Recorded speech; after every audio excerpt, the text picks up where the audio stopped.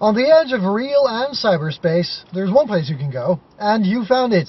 Hey guys and girls, welcome to this episode of KWTV, and welcome inside my, well, the smallest studio that I can use for podcasting, or video casting, or screencasting. Welcome inside the Ford Focus.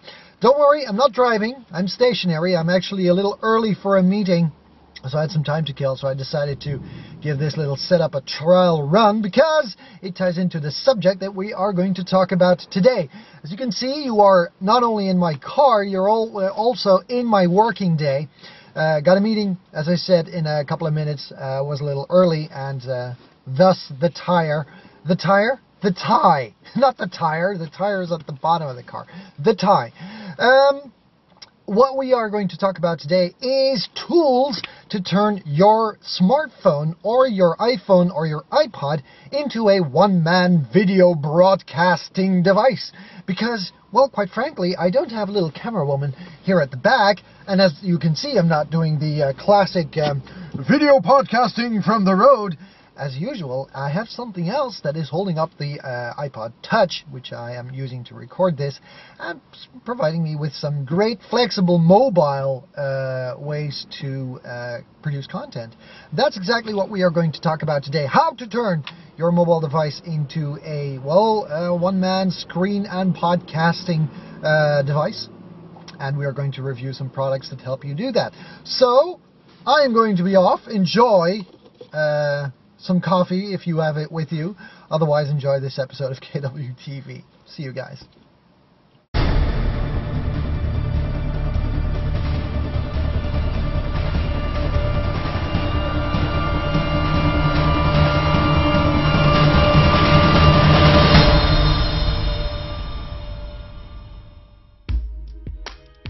On the edge of real and cyberspace, there's one place you can go, and you found it. Welcome to KWTV, the one and only screencast that tunes tech into your way of life and lets the technology work for you.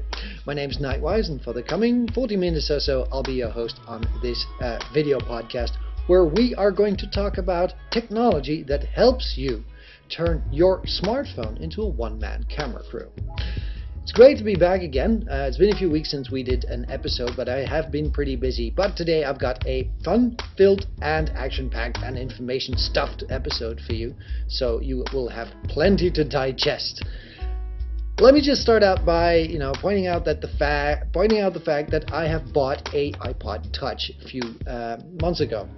Yeah, it was about around Christmas. Now, in KWTV 21, we reviewed this little device, and we especially had some attention and did some extra coverage of its possibilities as a digital video camera. Because these days, smartphones and devices like these have cameras that are better and better and better. I mean, if I take a look at the camera on my HTC Desire, it's got 8 megapixels and it can do video in HD and stuff like that. So more and more we are coming into a situation where our portable phones or MP3 players are actually better in quality than some of the point-and-shoot cameras we still have, or some of the camcorders we still have. One of the examples is that I've got a camcorder downstairs which shoots to SD card, but it's just a standard resolution. Now my HTC Desire and this baby shoots in HD. So I would rather prefer using devices like this. They're portable and they serve multiple goals to do some video work. But you know how it is. You can't walk around like this and trying to film yourself. I mean, this baby has a rear-facing camera, so that's okay. I can see myself. But for some devices who only have a front-facing camera, you'll really have to turn them around and just kind of hope that you are in the shot. So wouldn't it be great that there would be technology out there that would assist you in turning these devices into a one-man camera crew? They would be devices that would help us, hold our smartphones or our digital devices as we use them to make pictures or take video. So that's exactly what we are going to talk about today. We're going to review two devices, the Gorilla Mobile from Joby.com and the Mosey Mount from Mosey.com. Both devices are very versatile and serve our little quest on turning our smartphones and our MP3 players into a one-man camera crew. Let's review.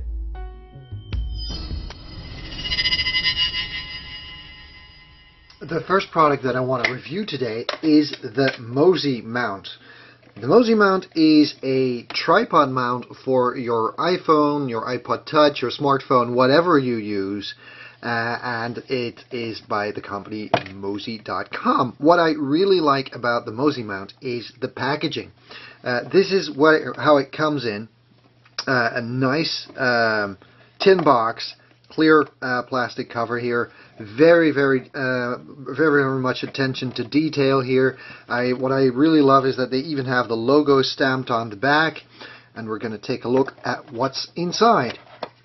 Take off the cover, and the first thing we see is actually the Mozy mount back end. Let's call it like that, because the way the Mozy mount functions is that it attaches a rubber piece of plastic, or not a rubber piece of plastic, a piece of rubber with a threaded hole in the center to your smartphone, and that threaded hole is connected to the Mozy mount stand.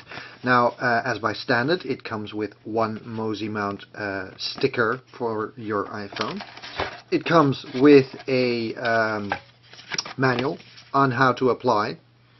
As you can see, very simple to apply, but they have a lot of attention to detail on how to set it up. Again, here's the nice logo. Really like it. Comes back here on the Mozy mount itself. Attention to detail. And then I was really thrilled. Brown paper. Really? Wow. Who still packs stuff in brown paper? It's like, you know, buying expensive lingerie. Not that I do that myself, but you know.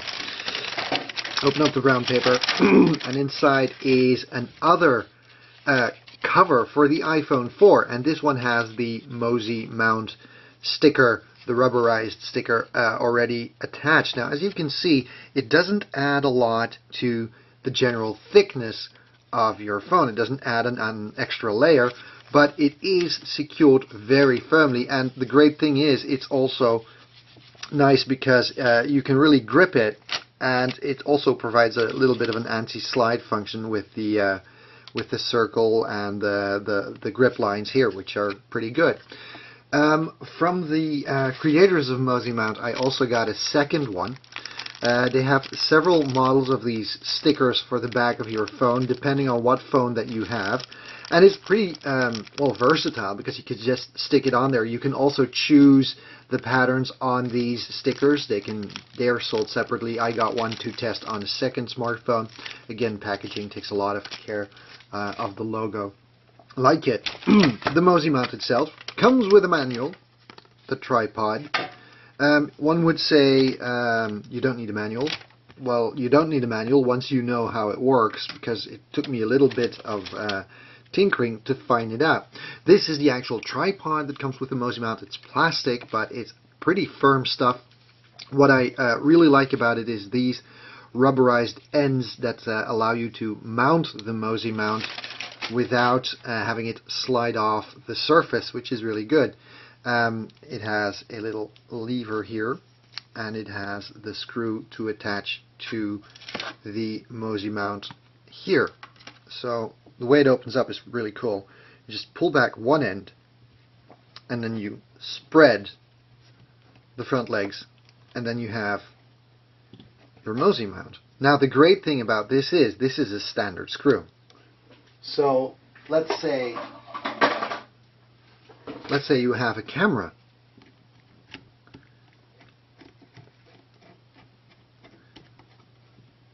You can also use the stand for a standard camera mount, which is also pretty good. It's pretty sturdy. I wouldn't, recommend putting a big SLR on here, but that also works because it's a standard threaded hole.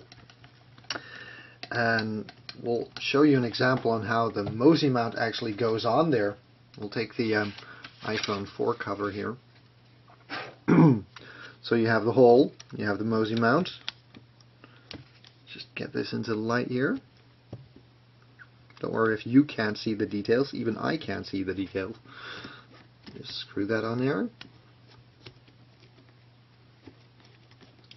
Turn a few times to get it nice and firm. Apparently did something wrong there. Oh, there it is. Here it is. It's nicely mounted. It's very firm. You can mount it in portrait mode, in landscape mode, and it's a very secure setup. So we are going to test it out on the iPod Touch and on one of the bigger smartphones out there, because we really want to give it a run for its money.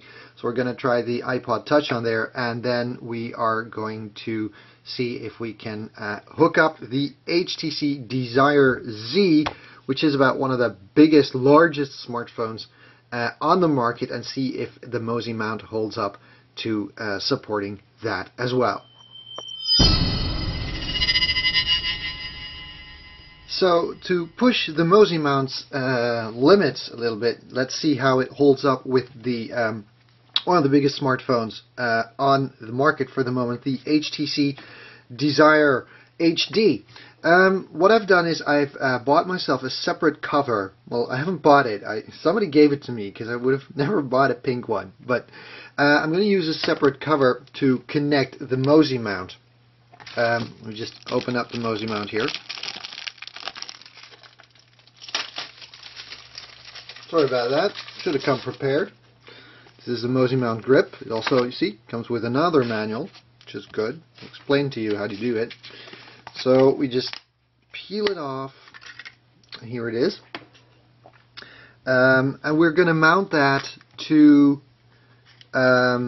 this cover and mount the cover to the phone. But you can also apply the Mozy mount directly to the phone. Now with the HTC Desire, because it's so big, you have to take into account that, you know, we have the battery cover here and stuff like that. So it's always preferable to use it on a good, well, second skin or something like I'm doing right now. Just apply that. There you go. And now we are going to stick the Mozy mount on there. Just clear the surface a little bit, wipe it down. There we go. That's nice and clean. And we're going to attach the Mozy mount to there. Let's see that it's nicely in the middle. Screw up top. There you go. It's almost straight. It doesn't really matter. You see, it doesn't add a lot of thickness to the phone, not really, but it does add a lot of grip as well. So we mount it to the Mozy mount. Et voila, we have our camera. Now, in the case of the HTC Desire, because it's such a big phone, it's almost impossible to set it up in portrait mode. Although that goes as well. So you really have a nice, you can use it as a display screen, which is pretty nice, but you can also use it, of course, as a camera stand. Let's just do that for a minute. Wake up my phone. Go to the home screen. Go to the home screens. Let's see. There you go. There you go. And now you can see that you can really use the Mozy mount to your full advantage. It does pan and tilt and everything very well. And what I must say is I really like the Mozy mount on a large device like the HTC Desire, because it is really firm stuff, and it gets a good grip. It's a good device, and it works just great. That's the Mozy mount on a non-iPod / iPhone device.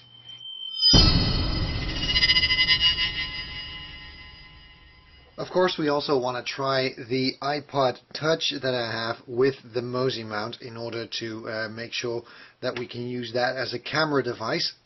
Now, the Mozy mount does come with the extra sticker that you can just attach to the back end of your smartphone, or in this case, my iPod Touch. Now, I'm just going to give you a demo of how tight or how secure these stickers really are. I'm just going to peel off one layer here.